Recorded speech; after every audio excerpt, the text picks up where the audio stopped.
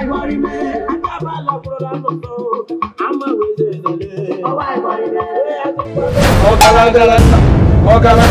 moment from today, the prince of this land will return.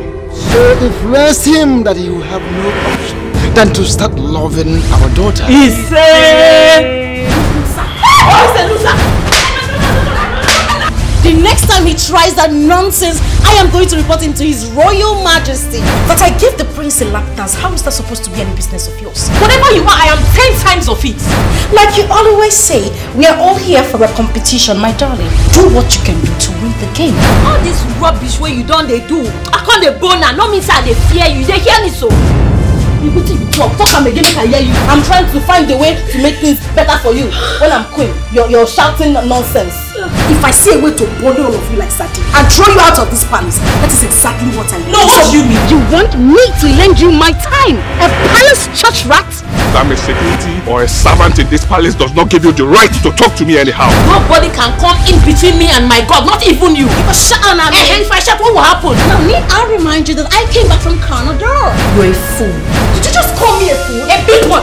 Your days in the palace are over. You are hereby disqualified from this contest. I am the royal guest. When I become the queen, I'll make your life miserable in this palace. This is the last time I will accept this nonsense from you. Who is your choice? It's my business. I tell you, my brains.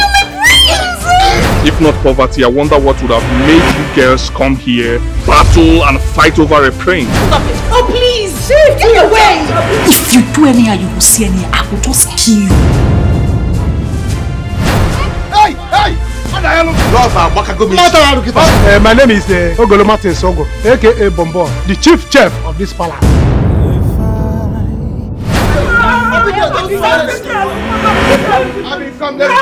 Even if I don't win the hearts of the prince, I want to join you people and work here. I just want to stay away from my stepmother before she kills me. My late mother.